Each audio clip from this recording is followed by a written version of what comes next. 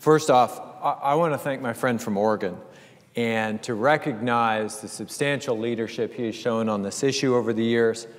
Long before I came to the Intelligence Committee and long before Edward Snowden began to steal documents, Senator Wyden, along with Senator Mark Udall and others, were doing everything they could without disclosing classified information to shine a light on the fact that the U.S. government was collecting massive volumes of data on millions of law-abiding American citizens. My friend from Oregon deserves our thanks for that leadership. Now, after the bulk call data collection program was revealed to the public, the government, frankly, defended it, and defended it vigorously. It took a number of months for the intelligence community and the rest of the administration to take a deep breath and really assess whether bulk metadata collection was necessary, whether it was effective, and to consider whether there were other, less intrusive, more constitutionally grounded ways to accomplish these same goals. Starting with the President's Review Group on Intelligence and Communications Technologies, the administration began to agree that, quote, some of the authorities that were expanded or created in the aftermath of September 11 unduly sacrificed fundamental interests in individual liberty, personal privacy, and democratic governance, unquote. And they recommended changing those authorities in order to, quote, strike a better balance between the competing interests in providing for the common defense and securing the blessings of liberty to ourselves and our posterity, end quote. Following that, multiple efforts have been made to update and reform FISA and to update and reform the USA Patriot Act. None of those have been successful. But now we are forced to come to a resolution through a combination of, frankly, procrastination and I think misguided hope that the American people would look the other way while the government continued to vacuum up and store their personal information and data as part of a program that even the intelligence community acknowledges can be accomplished through less intrusive means. I'll be honest, Mr. President, the current USA Freedom Act isn't what I consider perfect. For example, I'd prefer it includes strong reform of Section 702 collection. But I accept that circumstances require us to be pragmatic, require us to govern and move forward, and to work with one another in both parties to find compromise. That's what the USA Freedom Act is. It's a product of bipartisan compromise. That's why it passed the House of Representatives by a vote of 338 to 88.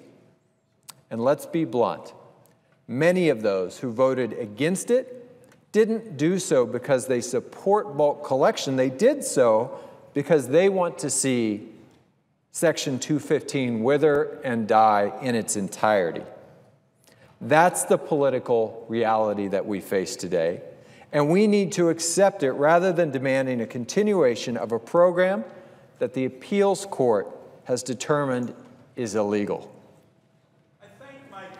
For his statement and would just want to explore this a little bit further. I hope that those who are following this debate understand that my colleague from New Mexico, a real rising star here in the Senate, he and I would like the USA Freedom Act to go further. And we both worked together on legislation that would make additional reforms. And certainly our colleagues on the Intelligence Committee and here in the Senate can expect to see us continuing to work together to advance these additional reforms over the coming months and years. And for now, the two of us are saying we ought to support the USA Freedom Act and then move on to other critical areas. I particularly want to see closed what's called the backdoor search loophole, which my colleague from New Mexico talked about. What this means, colleagues, is that when you are engaged in a lawful search of someone who is a threat overseas pursuant to Section 702 of the Foreign Intelligence Surveillance Act, very often Americans, law-abiding Americans, can get swept up in this search and have their emails looked at. This is a problem today, and my view is it is likely to be a growing concern in the future because increasingly communication systems around the world are becoming globally integrated, so the amount of email that is reviewed of Americans is likely to grow. But we can't get that change here tonight. And so, as my colleague from New Mexico has mentioned, the USA Freedom Act would make several worthwhile reforms, such as increasing transparency, reducing the government's reliance on secret law. But from my perspective, the centerpiece of it is ending the bulk collection of Americans' information under the Patriot Act.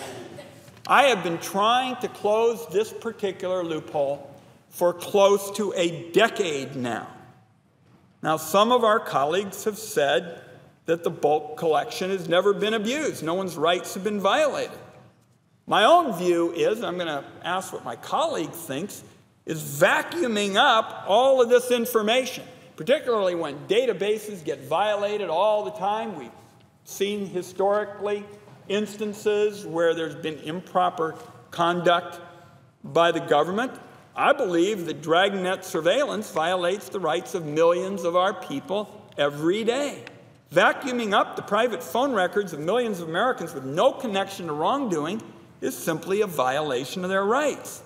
And vacuuming up Americans' email records, which I pointed out before my colleague came to the floor, which he and our former colleague, Senator Udall, and I battled, that sure is a violation of the rights of Americans as well. And colleagues, that wouldn't have been pointed out at all. Wouldn't have been pointed out at all unless Senator Udall and I, with the help of our friend from New Mexico, hadn't been pushing back on it. And finally, one day, the government said, well, we'll get rid of it because it wasn't effective. They got rid of it because they saw they were going to get hard questions, the kinds of questions my friend from New Mexico has been asking.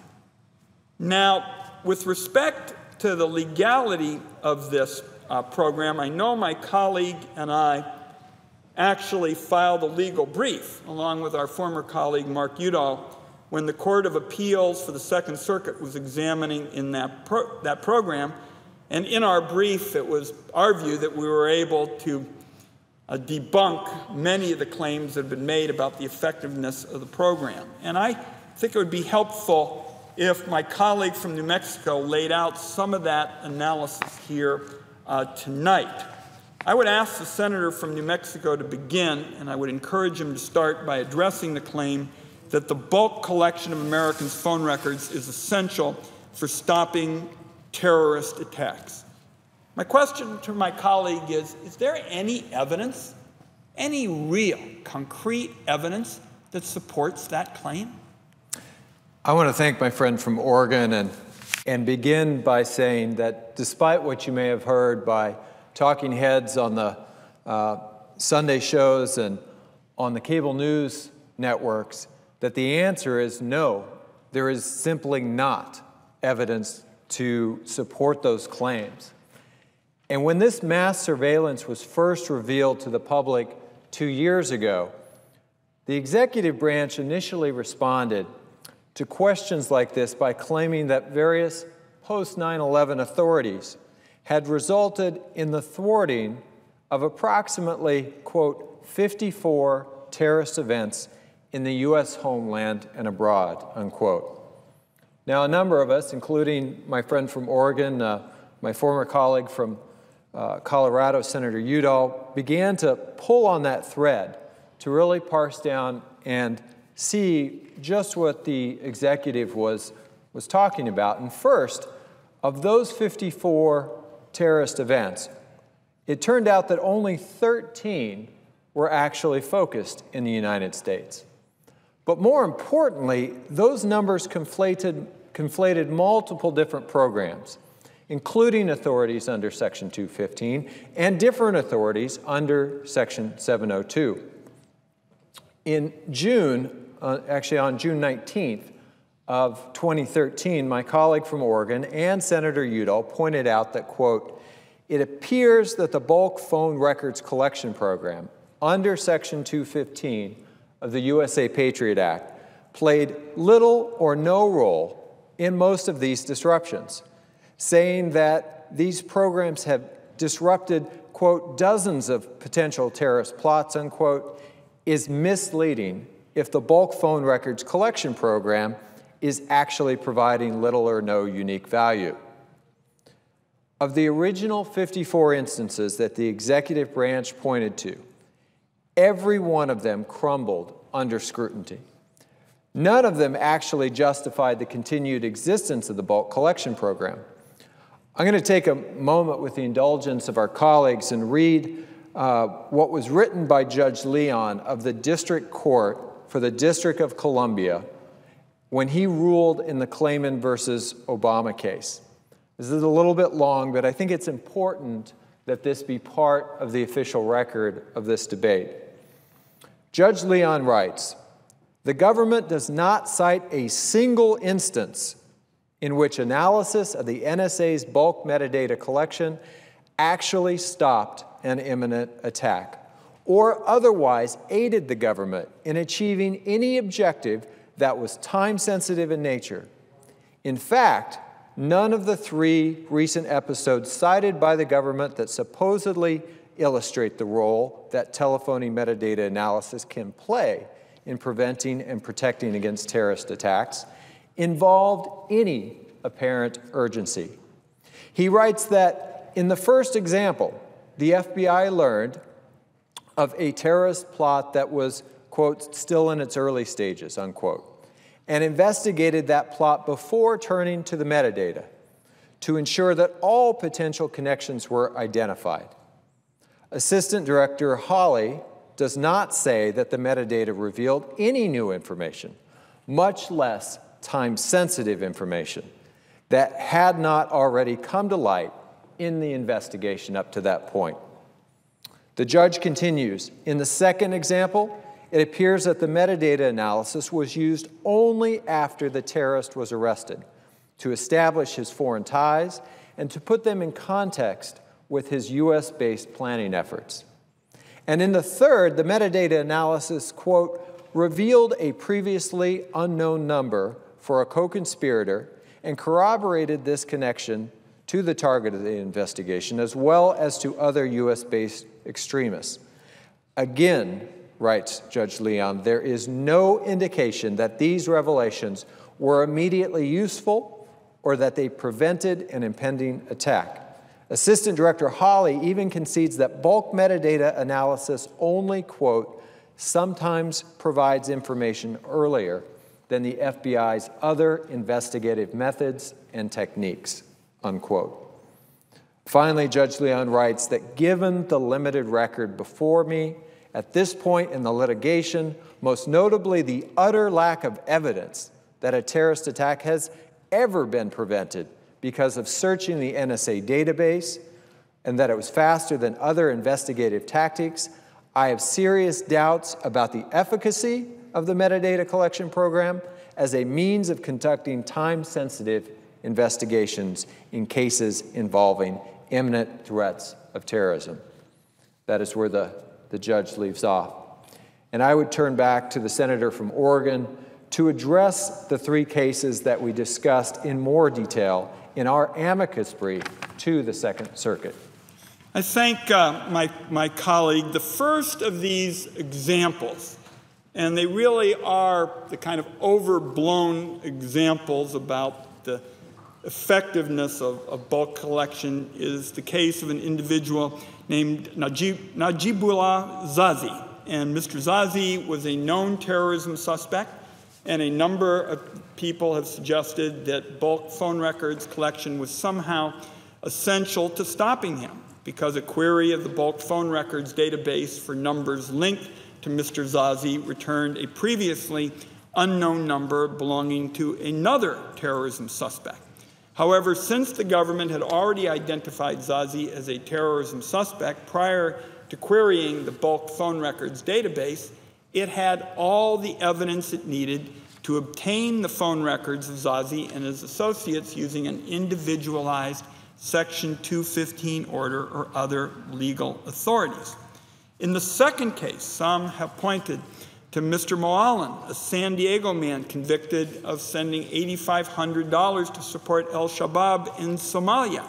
The intelligence community has indicated that information from the bulk phone records database, quote, established a connection between a phone number known to be used by an extremist overseas and an unknown San Diego-based number that belonged to Mr. Moalen. Yet there are ample existing authorities under which the United States can conduct surveillance on a phone number known to be used by an extremist overseas and other phone numbers in contact with that phone number.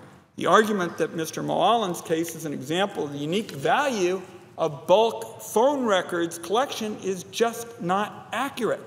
And my view is this is yet another case that offers a misleading exaggeration with respect to the effectiveness of bulk phone record collection. Finally, several supporters of the bulk metadata program have claimed that, and I quote, if we had the bulk phone records program in place at the time of the September 11, 2001 attacks, we would have been able to identify the phone number of one of the hijackers, Khalid al-Midar. Just as in these other cases, however, the record indicates that Mr. Midar's phone number could also have been obtained by the government using a variety of alternate means. Before September 11th, the government was surveilling a safe house in Yemen, but failed to realize that Mr. Midar, who was in contact with the safe house, was actually inside the United States. The government could have used any number of authorities to determine whether anyone in our country was in contact with the safe house that it was already targeting. It didn't need a record of every American's phone calls to establish that simple connection. I'd like to expound on that point a little bit, Senator Wyden, about the many other ways that the government can legitimately acquire the phone records of terrorism suspects, because I think it's a very important point to understand the tools that already exist that have been very effective and have proven themselves over time. There are actually a number of legal authorities that can get the same information without the government collecting billions of call records that in large part belong to innocent Americans. For example, the Stored Communications Act permits the government to obtain precisely the same call records that are now acquired through bulk collection under Section 215 when they are, quote, relevant and material to an ongoing criminal investigation, unquote. Additionally, national security letters, which I would point out do not require a court order, can also be used by the government to obtain call records for intelligence purposes. Further, the government can also acquire telephony metadata on a real-time basis by obtaining orders from either regular federal courts or the FISC for the installation of pen registers or trap and trace devices. And finally, individualized orders for phone records, as opposed to orders authorizing broad bulk collection, can also be obtained under Section 215. I think those of us early in this debate thought that that was what was going to occur under the Patriot Act in the first place. But that is what the USA Freedom Act seeks to require, while prohibiting the bulk collection of millions of personal records. It even includes emergency authorization authority for the government to get records prior to getting court approval, subject to later court approval in an emergency. The government can use many of these authorities without any more evidence than what it currently requires to use the bulk phone records database, with less impact, I would point out, on the privacy interests of millions of innocent Americans. So I think at this point, the senator from Oregon and I have laid out our case as to why this dragnet bulk surveillance program fails to make our country measurably safer and why it should end. And I'm pleased to say that a number of people have finally come around to our way of thinking on this.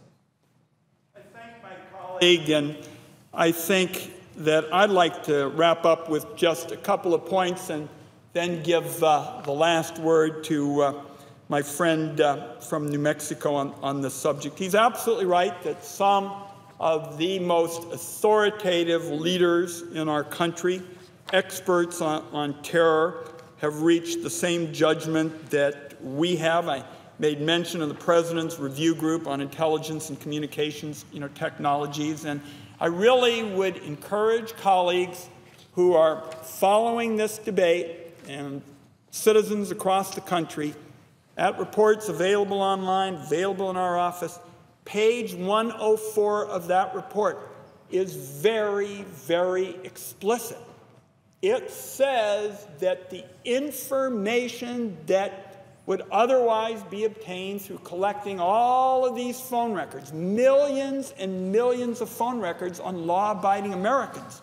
People like Mike Morrell, former acting director of the CIA, and Richard Clark, who served in 2 administrations, they said it could have been obtained through conventional processes. This is a program that is not making us safer, and it is not my judgment that ought to be the last word. It should be that of people like I have just quoted. And I'll go on to say the Privacy and Civil Liberties Oversight Board report on the phone records program said pretty much the same thing. I quote here, Section 215 has shown minimal value in safeguarding the nation from terrorism based on the information provided to the board, including classified briefings and documentation.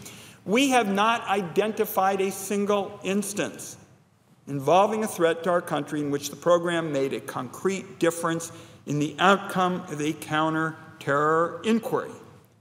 And I think I'll close by way of saying, and I touched on this before my friend from New Mexico arrived, I would like to do a lot more than I believe is likely to happen here quickly in the United States Senate.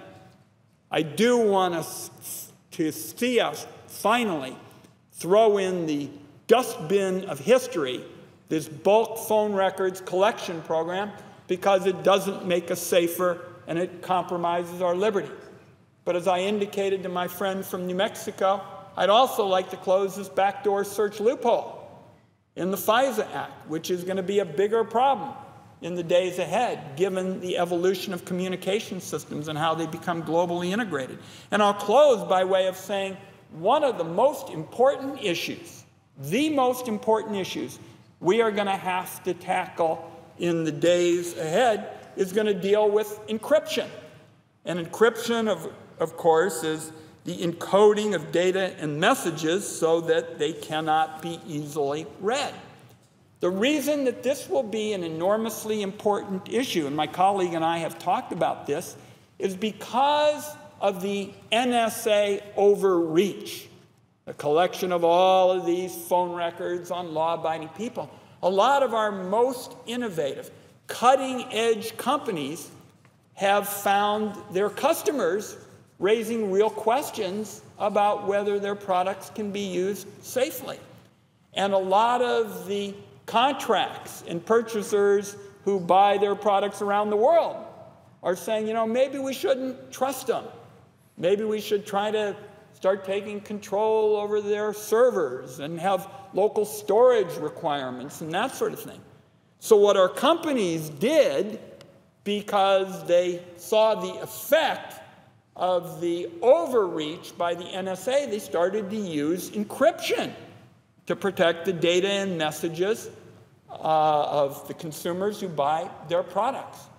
Now, most recently, the head of the FBI, Mr. Comey, has said, rather than to try to come back with a solution that protected both our privacy and our security, he said that he was interested in requiring companies to build weaknesses into their products. Just think about that one.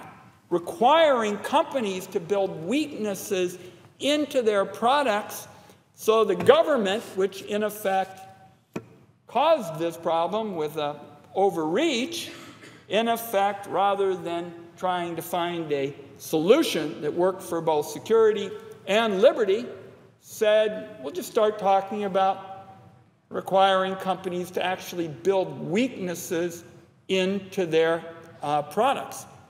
I and others have pointed out, once you do that, hang on to your hat, because when the good guys have the keys, that's one thing. But when companies are required to build weaknesses into their products, the bad guys are going to get the keys in a hurry too. And with all the cyber hacking and the risks we already have, we ought to be really, really careful going where Mr. Comey, our FBI director, has proposed going. But that's not for tonight. Tonight is not an occasion where we'll be able on a bipartisan basis to close the backdoor search loophole, or we'll be able to come up with a sensible policy with respect to encryption rather than requiring companies to actually build weaknesses into their products. We're not going to be able to do that tonight. But we will have a chance here in the United States Senate now to take steps that have been bipartisan both here in the Senate, here in the other body in the House of Representatives, to end the bulk phone record collection program, because it doesn't make us safer and it threatens our liberty. And I always like to close by thinking about Ben Franklin, who said, anybody who gives up their liberty to have security really doesn't deserve either. And I am so pleased to have a chance to serve with my colleague from New Mexico on the Intelligence Committee, who is going to be a thoughtful advocate for these kinds of policies, in my view, for many years to come. I thank him for his involvement tonight and would be happy to give him the last word of our colloquy at this time. I yield to my colleague. Well, I want to thank my friend from Oregon, and I think you could not have chosen a more appropriate way to end than to reference what Ben Franklin said so many years ago, that great quote that those who would give up essential liberty to purchase a little temporary safety deserve neither liberty nor safety. And while many reforms still lie in front of us, I think as we move forward to approving the USA Freedom Act, we move a lot closer to the balance that Ben Franklin articulated so well over 200 years ago. And I look forward to working with my colleague from Oregon and all of our colleagues to achieving that balance and standing up for our constituents.